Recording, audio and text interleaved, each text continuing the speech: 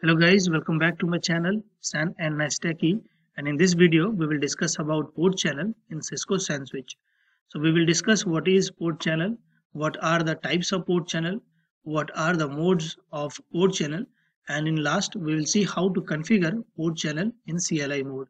So in specific term we will see how we can create a F port channel between a core switch and a NPV switch. Before proceeding further, don't forget to subscribe to my channel and hit the bell icon so that whatever new video I upload in my channel, you will get a notification immediately.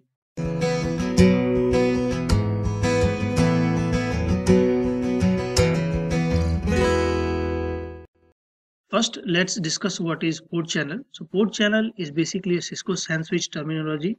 Other vendors call it as different names.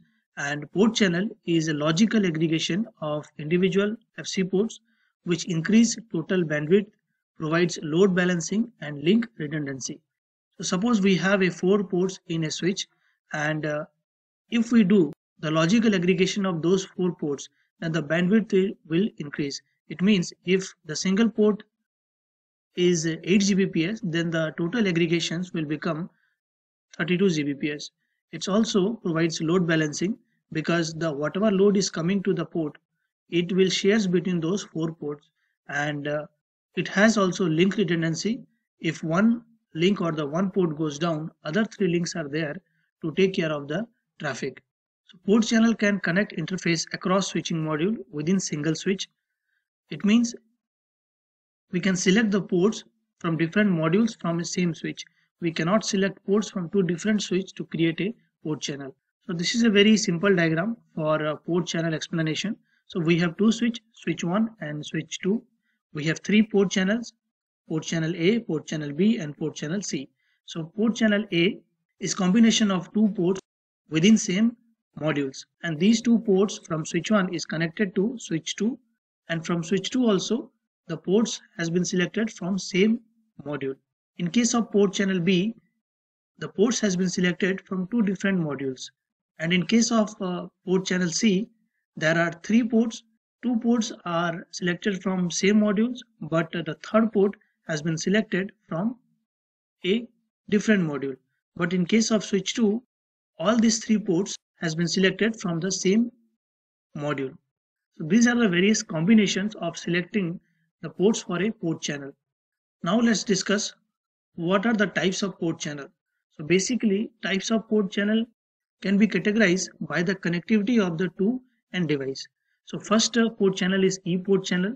So these are the logical combination of multiple E ports which connects 2 SAN switches for ISL connectivity. If we are creating port channels in 2 switches and connecting them to each other, then it will be called as E port channel. Similarly, F port channel. So logical combination of multiple F ports which connects from one switch to NPV switch or FI interconnect.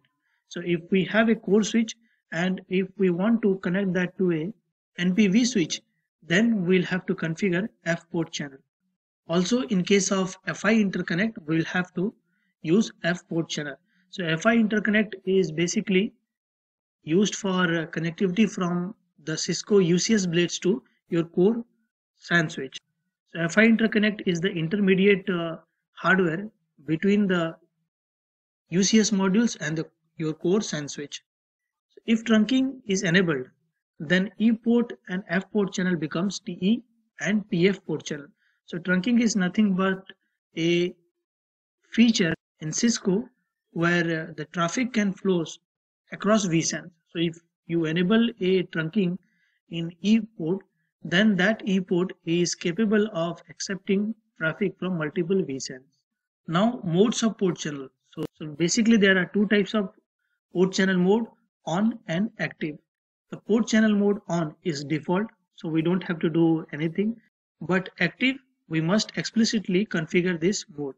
So in case of on, need to disable port while adding or modifying members to a port channel, but in case of active, when we add or modify ports, channel automatically recovers, so we don't have to manually disable or enable the port channel members if we have configured the port channel with active mode.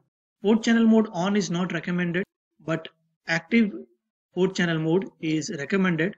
So port channel mode on only supports E port channel, but active port channel mode supports both F and E port channel. So based on this difference, you can select which mode you should use for your port channel configuration. So compatibility of port channel.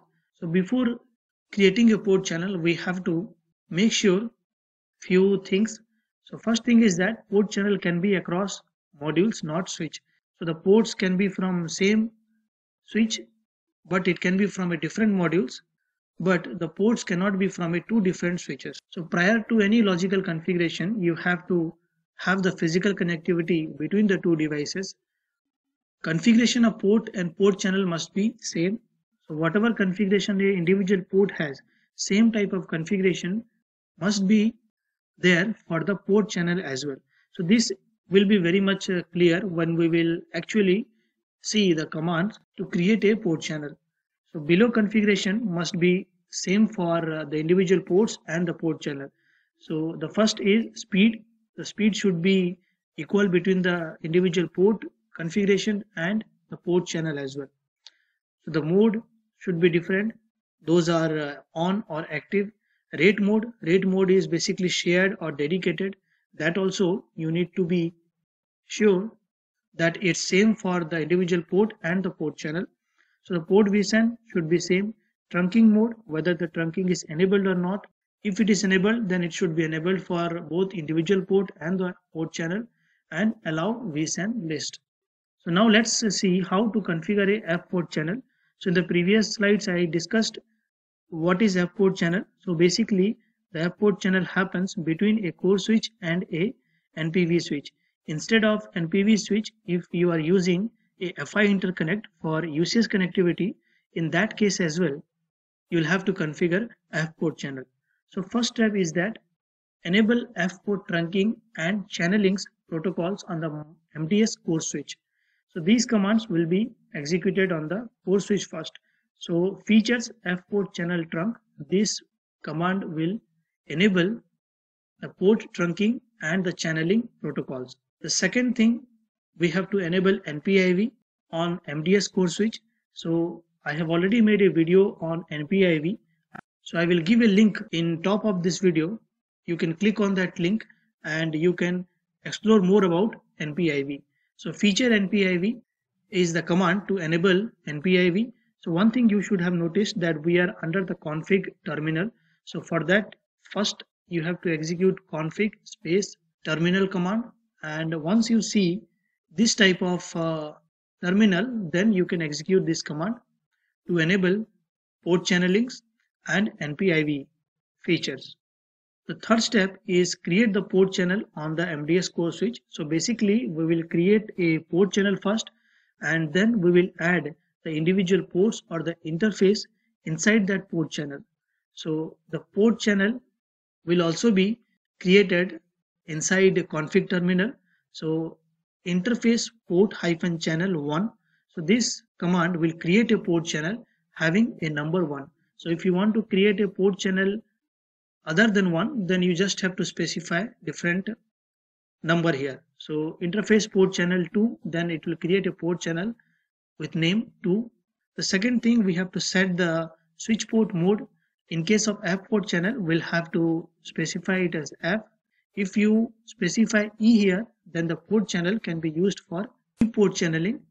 And then we have to set the channel mode active, because F port channel only supports while the channel mode is active. In case of on, F port channel cannot be configured. Then we'll have to disable the trunk mode. If you want to enable the trunking mode on, then instead of off, you should give on here. Then switch port rate mode is shared. So if you want to have it as dedicated, then instead of shared, you should use dedicated, and then we'll have to exit it. So basically these commands is used to create a port channel. Now next step is to add interface to the port channel. So step 4 would be configure the port channel member interfaces on the core switch. So First, we have to select what are the interface that we are going to add inside the port channel. The first command, that is interface fc2/1/3. This indicates that we have selected the module 2, and within module 2 we have selected the port 1, 2 and 3 to add into the port channel. Once you execute this command, you will be entered into the interface mode, and shut is the command to disable all the ports. So once you disable the port, again we have to set the mode as F, because the port channel mode is also F. In case of E port channeling, you'll have to mention E here. Switch port trunk mode is off, and the switch port speed 4000. So this can be auto as well. So recommended is auto, so that the auto negotiation will happen between the devices and the proper speed will be set in order to avoid any performance issue. So rate mode is shared. It can be dedicated if you select it. And then channel group 1. So this command is basically used to add all these interfaces inside the port channel 1. So till now we have done all the required things that needs to be done in our core switch, like creating the port channel and adding interfaces to that port channel. Now we'll have to come to the edge switch, which is a NPV switch. So in NPV switch, first of all we have to create a port channel, and this is the command, that is interface port channel 1. So this command will create a port channel in NPV switch. So in core switch, the number we have given 1, so same we have to give it here as well. Switch port mode should be set as NP. Switch port rate mode should be shared. So in order to see the port channel details, you can execute command show port channel database, and it will list out all the port channels that has been configured on this switch. Now the step 6 is configure the port channel member interface on the NPV switch. So from the edge switch or the NPV switch, we have selected interface FC2/1/3. So the module is 2, and within that module the ports 1, 2, 3 will be added in the port channel. And shut is the command to disable all the ports. Then switch port mode is set as NP. Switch port speed is set as 4000, and rate mode is shared. And then channel-group 1. So this command, again it will add all these ports inside the channel group or port channel whose name is 1. And then no shut, it will bring up the interfaces and the ports will be up. Now the last step is step 7, and in these steps we have to disable and enable all the ports that we have used to create the port channel from the core switch and from the edge switch. So once you do this, the port channel will be up and the communication will start happening. That's all for this video. Thank you for watching. If you have any doubt or any extra knowledge to share on this topic, then please comment in comment section. And if you have liked this video, then definitely share it to your colleagues. And once again, don't forget to subscribe to my channel and hit the bell icon for get notification about more such videos from my channel.